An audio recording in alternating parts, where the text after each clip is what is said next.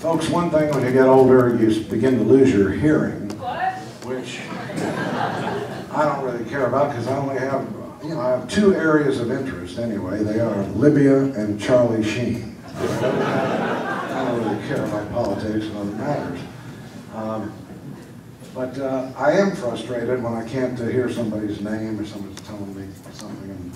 And I'm always reminded of the old man who wanted to rake leaves in his backyard, but he couldn't find the rake. So he hollers up to his wife on the deck, and he shouts, "Where's the rake?" And his wife says, "What?" And the old man is really getting frustrated. He says, "I need the rake." So his wife goes,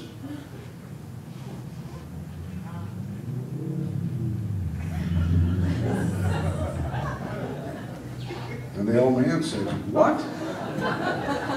And the wife says, "I left it behind the bush."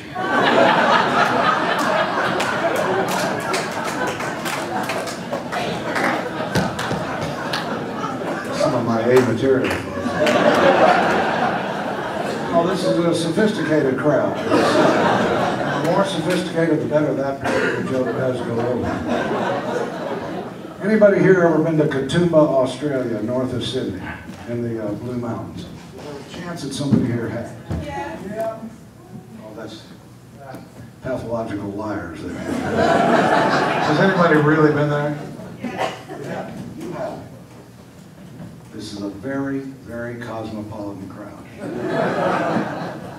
I did a show there 2 years ago with Van Dyke Parks, the guy who orchestrated the cello on the Beach Boys song "Good Vibrations." And we played Katoomba. Afterwards, a guy comes up with this big ZZ Top beard, and it's a very eccentric town. And he says, "Kinky, I'm Huey." I said, "Hi, Huey, how are you?"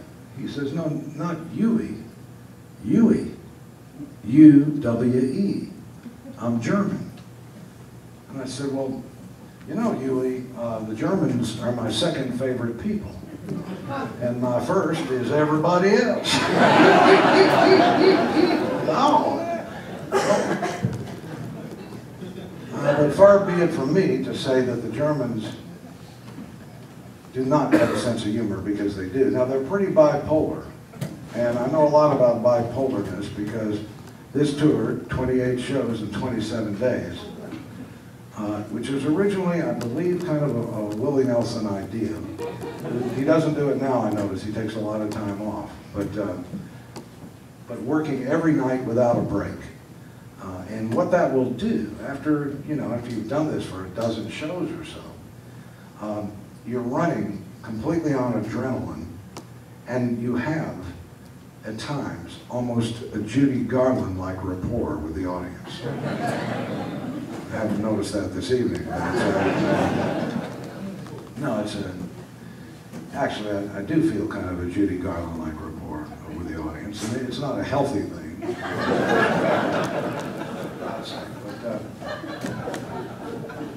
So I was defending the Germans, just saying that they seem to know who the significant Americans are. They don't care about the important Americans, like Obama or Rick Perry or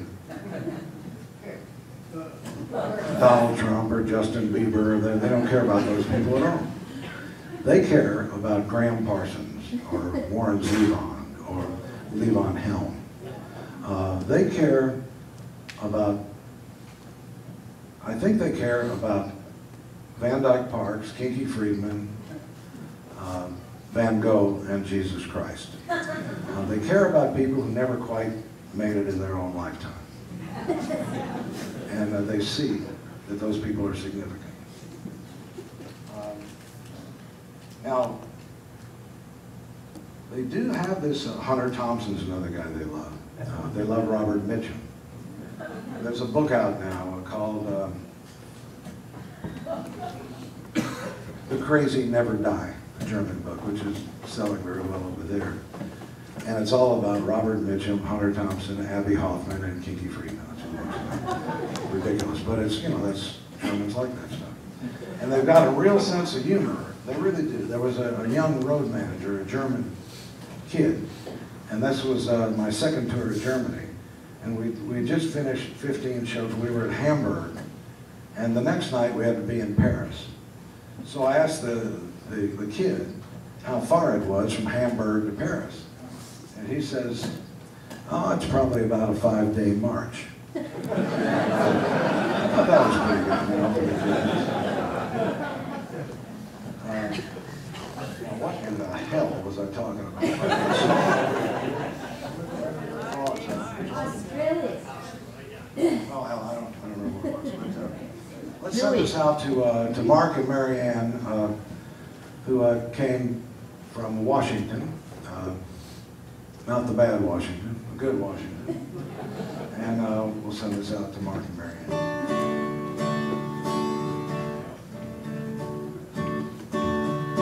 You uppity women, I don't understand why you gotta go and try to act like a man. But before you make your weekly visit to the shrink, you better occupy the kitchen, liberate the sink. Hear that, folks? Occupy.